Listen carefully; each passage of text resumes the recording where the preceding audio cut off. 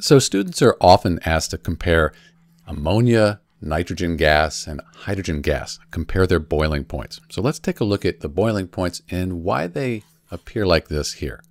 So first off, there are two things that we're going to consider. We're going to look at intermolecular forces like hydrogen bonding or London dispersion forces, and the mass of the molecule. We'll look at the molecular weight. So these are the two big factors that we need to consider when we order these in terms of their boiling point. So first off, intermolecular forces. Both hydrogen and nitrogen, they're nonpolar. They don't have a positive or negative side. But ammonia, because this nitrogen here is more electronegative than the hydrogens, and we have a trigonal pyramidal molecular geometry, this is going to have hydrogen bonding, an intermolecular force, very strong intermolecular force.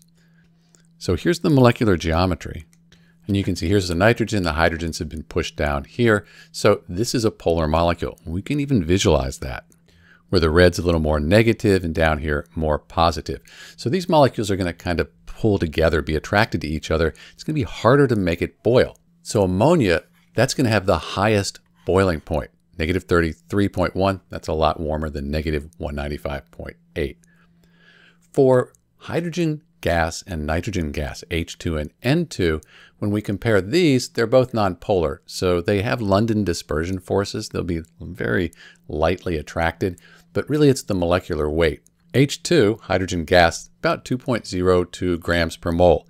Nitrogen, about 28.02 grams per mole. So nitrogen has a much larger molecular weight, and that's why it has a higher boiling point than hydrogen.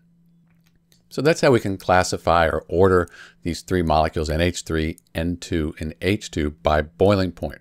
Looking at the intermolecular forces, in particular that hydrogen bonding with ammonia, and then looking at the molecular weights here of these two nonpolar molecules.